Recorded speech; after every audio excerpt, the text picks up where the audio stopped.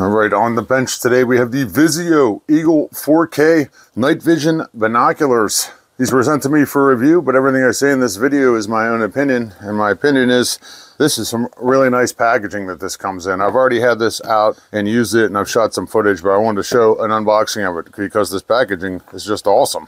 You're looking at about 10 inches by 8 inches by 4 inches, sturdy packaging. So pull this lid off here. Inside the package, you are going to get a couple of award things that they got.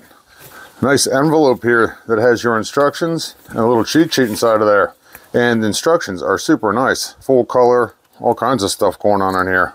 Shows you all the stuff. A really nice case that it comes in and a really decent padded shoulder strap. The padded part itself is about 25 inches long, and with the straps you're looking at probably at least 3 foot long.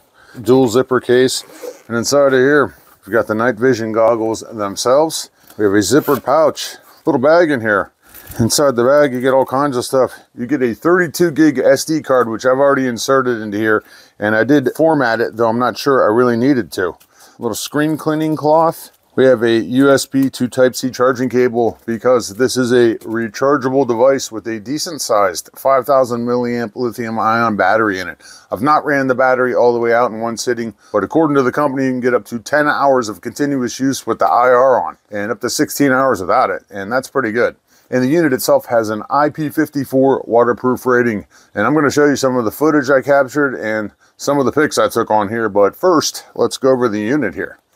The screen appears to be about 4 inches long. Nice padded place where you can put your eyes right up to it if you want. It's padded, and we got a little cutout for the nose right here. Looking at it on the front, we have a focus knob, and there's plenty of play in this focus knob. It goes pretty far out and pretty far in. We have the infrared lens right here. And also on the top here, we have a flashlight that can turn off and on right here with this button. And it also has a strobe feature on it. We have a control panel on the top here, and with the control panel, they've given us this really nice cheat sheet here that tells you everything you want to know about it.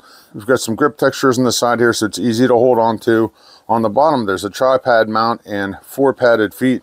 On the side here, you can see that you insert your 32 gig card that they provide for you right into the side right here. You just push it in, it's spring loaded.